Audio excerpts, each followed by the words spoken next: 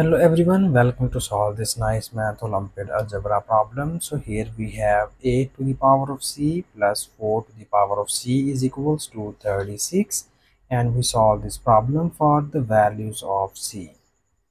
So here the very first thing we are going to do is here first we need to focus in the basis of this equation. So this is the exponential equation, and now we convert first this exponential equation into the simple equation or simple polynomial form. For this we need some working here. So first we need to focus on this base, and we have this is 8, and we can write this 8 into the prime factors form, and it will be written as this is 2 cubed and its whole power c. We write this 8 as 2 cubed, plus we write this 4 as 2 square, and its whole power c is equals to 36. And now in the next step, so here I can just use the nice exponent law. So you very well know about this law. If we have a to the power of m to the power of n is equals to a to the power of n to the power of n.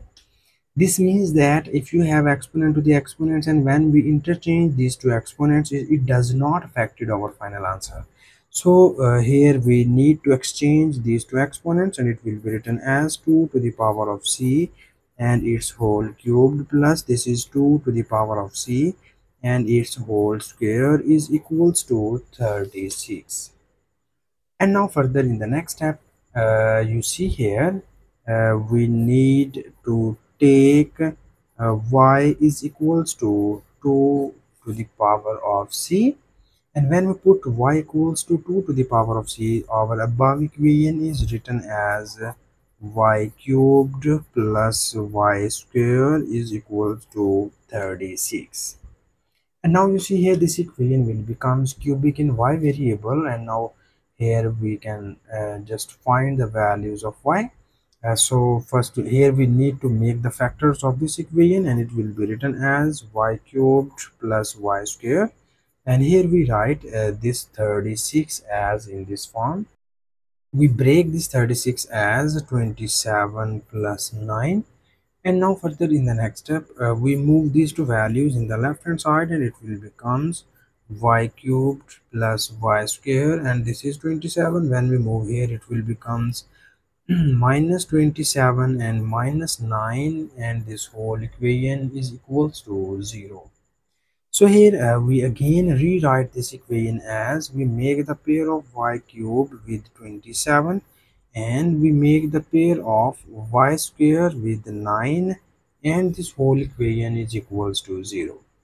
So again we rewrite this equation as this is y cubed minus we write this 27 as 3 cubed, and plus this is y square minus we write this 9 as 3 square, and this whole equation is equals to 0.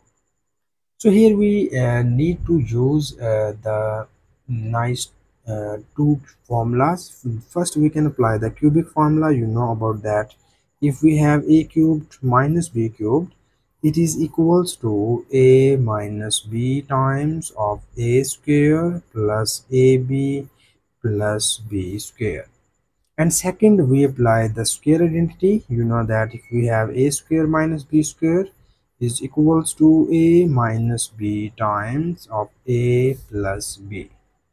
So first we apply this cubic formula in the first term. So our first term is implies that first you have a minus b, the value of a is y, the value of b is 3, and it will becomes y minus 3 times of y square plus y into 3 plus 3 square, and plus here we can apply this formula. It will be written as y minus 3 times of y plus 3, and this whole equation is equals to 0.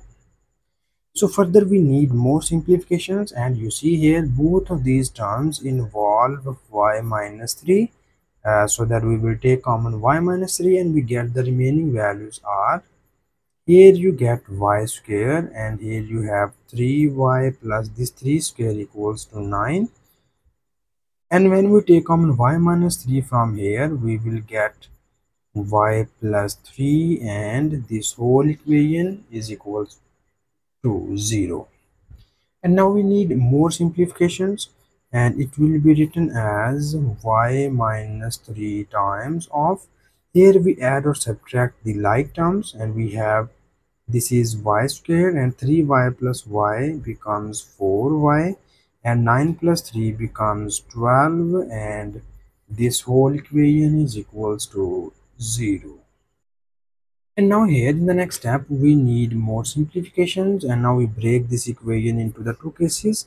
The first case is we write y minus 3 equals to 0. The second case is we write y square plus 4y plus 12 equals to 0. And now here in the next step, from first case we easily get the value of y is equals to 3. And from second case, here you have, this is the quadratic equation, and now we can solve this quadratic equation by applying the quadratic formula. Now here first we need to complete our case number 1, and here we back substitute the value of y, and the value of y is equals to 2 to the power of c is equals to 3. And because we solve this problem for the values of c, so that we need to take the log on both of the sides. When we take log, it will be written as log of 2 to the power of c is equals to 3. And here we move the c in the front of this log, and it will become c times of log 2 is equals to log 3. So this is our log 3.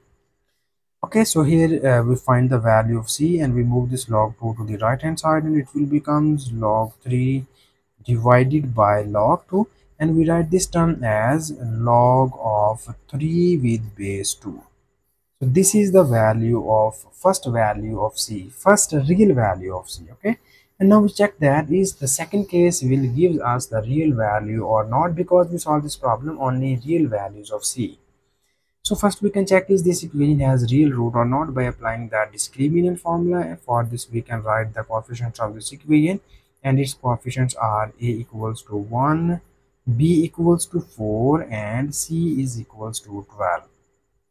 And we state the discriminant formula as delta equals to b square minus 4 times of ac. So b is equals to 4 square minus 4 times of a is 1, and c is 12. 4 square becomes 16, and 4 times of 12 becomes 48. And you see here 16 minus 48 is equals to minus 32, and you see here minus 32 is less than 0. It means that this quadratic equation has no real root. Okay, so this equation has no real roots. So if this has no real roots, then we can just reject it this case, because of we can solve this problem for only real values of c. So we rejected this case, and we have only one real value of the given question, and that is c is equals to log of 3 with base 2. So this is our final answer, and thank you so much for watching this video. Please subscribe to my channel for more exciting videos.